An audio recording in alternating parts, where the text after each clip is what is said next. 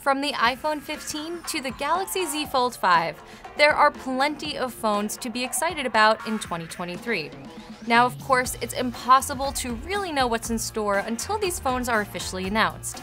Apple, Samsung, Google, and OnePlus are usually pretty quiet about new products until they're ready to announce them. But most of these companies stick to a regular schedule when it comes to smartphone launches, so we have an idea of what to expect and when. Combine that with rumors and leaks, and we're starting to get a decent picture of which new phones are likely to arrive throughout 2023. Here's a look at the rumored smartphones I want to see this year. Apple's new iPhones usually launch in September, and USB-C charging is one of the biggest changes we're expecting to see. That's because the European Union recently mandated that all new phones sold in Europe must support USB-C charging by 2024. We don't know if Apple will make that change this year or next, but when it does, you'll be able to charge your iPhone with the same cable you use to charge your other electronics, including your MacBook. Apple is also expected to add more features to the iPhone 15 Pro that distinguish it from the regular iPhone 15. That could include adding new solid-state buttons to the Pro models, meaning we might see haptic keys for the volume and power buttons, just like the home button on the iPhone SE. Another thing I'm excited about is the Dynamic Island's expected debut on the regular iPhone 15, not just the Pro. We'll have to wait until September to know more, but an iPhone 15 with USB-C and the Dynamic Island certainly seems appealing. The OnePlus 11 is already available in China, but it launches globally on February 7th. The new phone will have a massive 6.7-inch screen, Qualcomm's new Snapdragon 8 Gen 2 processor, and 100-watt fast charging. That's a step up from the 80-watt fast charging found on certain models of the OnePlus 10 Pro.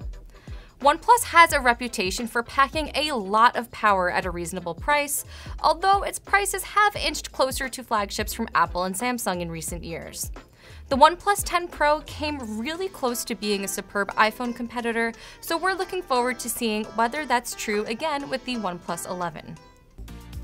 The Galaxy S22 Ultra already has a powerful camera, and Samsung may be looking to take that further with the rumored Galaxy S23 Ultra. Samsung's next premium phone is expected to have a 200-megapixel main camera that's likely powered by the company's brand new image sensor. That would be a huge jump from the S22 Ultra's 108-megapixel main camera, at least on paper. It's important to remember that resolution isn't everything when it comes to photography. Sensor size and speed also play a very big role, so I'm excited to see whether a 200-megapixel camera would actually make a noticeable difference.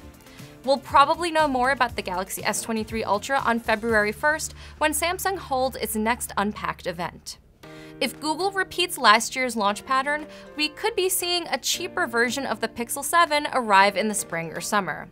The Pixel 6a has the same Tensor processor as the Pixel 6, but costs $150 less than the Pixel 6 did at launch. Google may take a similar approach for the Pixel 7a. Leaks have suggested that the Pixel 7a could have a screen with a higher 90Hz refresh rate and wireless charging. Those may seem like small changes, but they would bring the Pixel 7a even closer to high-end premium phones. If Google does launch a Pixel 7a this year, we might hear more about it at Google I/O, which usually takes place in May. And of course, Google is also expected to release the Pixel 8 lineup this fall. We haven't heard many rumors about it yet, but it will likely run on a new version of Google's Tensor chip. To be honest, that's the main reason why I'm excited about these phones. So far, the Tensor chip has brought some pretty interesting features to Pixel devices, like general camera improvements, face unblur for sharpening subjects that are out of focus, and the ability to add speaker labels to transcripts in the Recorder app. I'm curious to see where Google will take things next with the third generation of its Tensor chip. We'll probably know more in the fall. There's one big thing I'm hoping to see in the Galaxy Z Fold 5, and that's an S Pen in the box along with a storage slot on the phone. That could possibly arrive on the Z Fold 5, which would make it much more useful as a productivity device. You have to buy the S Pen separately right now for the Galaxy Z Fold 4, and there's no way to attach it or store it in the device. I don't find myself using the S Pen all that often on the Galaxy S22 Ultra, but I might on a phone like the Z Fold 5. The foldable screen makes it sort of resemble a notebook, which means it might be more ideal for jotting down notes. Plus, the S Pen seems like a natural fit for a device with a screen as large as the Z Folds. Otherwise, I'm hoping to see longer battery life, more software features that make that foldable screen feel useful, and a less noticeable crease.